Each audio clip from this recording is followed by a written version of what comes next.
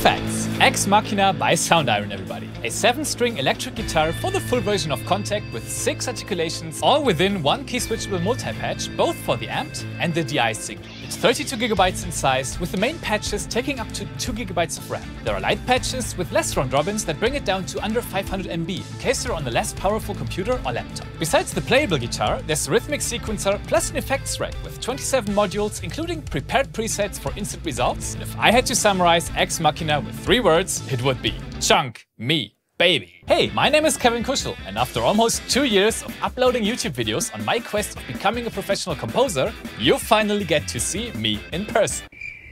Just smile and wave, boys. Let's go. Axe Machina, what a wonderful name, is the sampled version of Craig Peters's custom Kiesel Arius 7-string. It's made to slap us with heavy metal destruction and comes with 6 articulations. Open and muted single notes,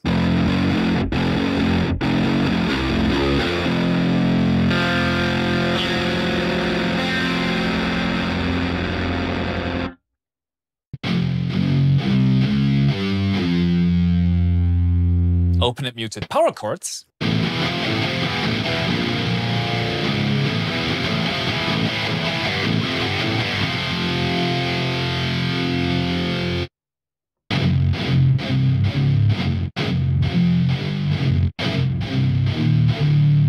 and pinch harmonics. There are also effects like scrapes and slides and so on. Chunky electric guitars are not only used in rock and heavy metal genres, but these days they're also frequently utilized in film and video game soundtracks. Think about Mick Gordon, for example, who created a legendary signature sound with his Doom soundtrack. But guitars are also used in trailer music, epic cinematic and hybrid orchestral music, whenever you need to fire up the intensity of your composition. Now, I'm a huge heavy metal fan and have thousands of listening hours under my belt, but be aware that I haven't produced any rock or metal myself before, nor used any other deep sampled electric guitar VST, at least none that goes beyond epic cinematic trailer effects. So while I do play the electric guitar at an amateur level, in this video I won't get too technical, but instead focus on what you can achieve with Axe Machina as a non-guitarist composer. Sorry guitar nerds, Axe Machina comes with a sleek 3-part interface. In the top third, you can shape the sound with attack and release envelope options, set the volume and dynamics with the center knob, and control the vibrato. All of these parameters are mappable to knobs and wheels on a MIDI controller.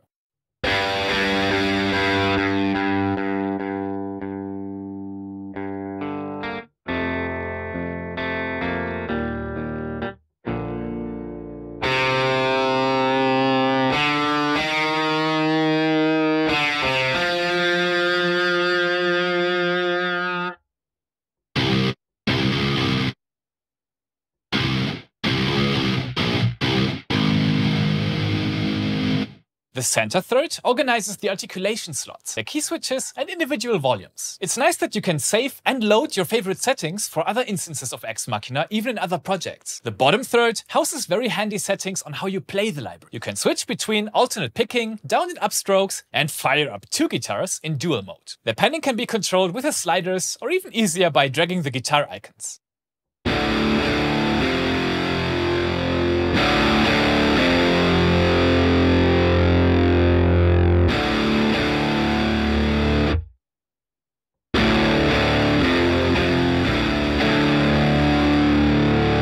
In the main patches, the keyboard layout shows the range of each string, as well as the notes where they overlap. You can force a specific string by activating it here.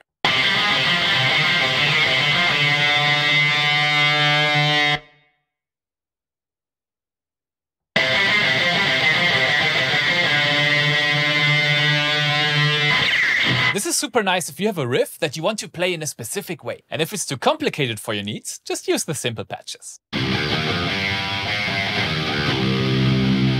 There are different play modes in addition to the normal one. Repeat, for example, triggers the note again when releasing it while holding the sustain pedal, and is great for fast tremolo picking.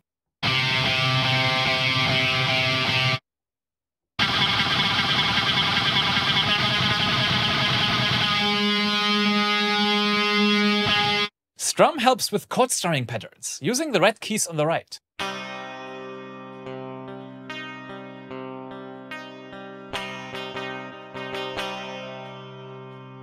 And legato and hammer connect the notes as long as you're on the same string, of course.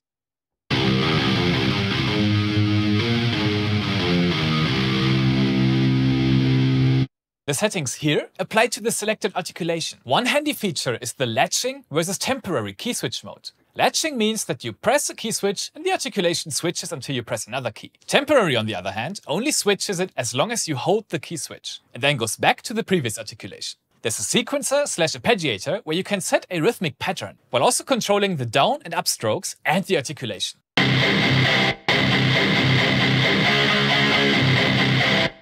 This is perfect for setting up some killer rhythm guitar patterns.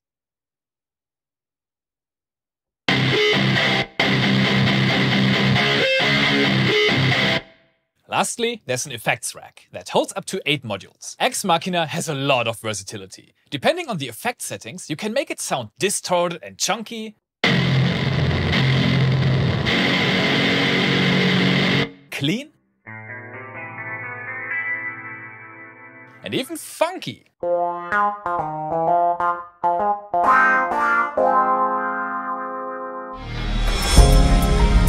Axe Machina is both a very capable and, coming at under $100 also a quite affordable sample library. The sound is fat and relentlessly beefy, and it immediately infuses some serious heavy metal into my compositions. To me, Axe Machina truly shines when played as a chunky low rhythm guitar. I'm not a guitar pro, but I can feel that this library was made by one. And in many use cases, it sounds pretty close to the real thing, especially when put into the context of a mix. It's pure joy for me to play distorted riffs and rhythms, and the sequencer is a great utility tool to build rhythmic patterns. I'd like to give extra credit for allowing control over the stroke direction and articulations for each rhythm step in the sequencer in such a simple way. It's nothing super complex, but underlines that Axe Machina not only sounds great, but is also easy to use. Soundiron further proves this usability concept by including additional simple patches that allow you not having to bother about the different strings and what notes to play them with. At the same time, you can bother, and that's good. With over 30 GB of content, this is quite a deep sampled guitar. Not only can you shape the sound with those envelope options, but also load entire different effects racks to completely change up the mood. By the way, Axe Machina's PDF manual explains what each effects module does down to the single knob. Very handy. Axe Machina's different playing modes help a lot with things like fast tremolo picking and chord strumming, and the user interface doesn't feel overwhelming to me as a composer who has only little experience with sampled guitars. I imagine that translating the expressiveness of melodic lead guitar lines is a huge challenge in a virtual instrument. Axe Machina offers a few tools to help here. Mapping the dynamics to the mod wheel gives me some control over how intense I want the melody to sound. And the adjustable vibrato works well for me when breathing some life into longer notes. The nice and natural note fade-outs add to this. The point where I notice the most that I'm playing a virtual instrument and not a real one is the legato transitions in the high registers. Especially in rapid note successions, I think some of the expressiveness and life is lost a bit compared to how a real player would perform. Don't get me wrong, it's still usable, especially if added to a composition where a lot of other elements are played. And I think this holds true for most solo instrument libraries. Just be aware of that when mocking up your next Carlos Santana solo. Overall, Axe Machina is a fantastic package of brutal sounds, great usability, and tons of composer fun. Really, it's super fun to play around with that library. You can buy Axe Machina on Soundiron's website, currently for $79 with a regular price of $99. That's a really good price for an awesome library. I wrote a little, excuse me, massive demo with Axe Machina. It's my first rock or metal demo ever. So also make sure to check out some of the official ones, made by more experienced virtual guitar composers. Raise your horns, and I will see you soon.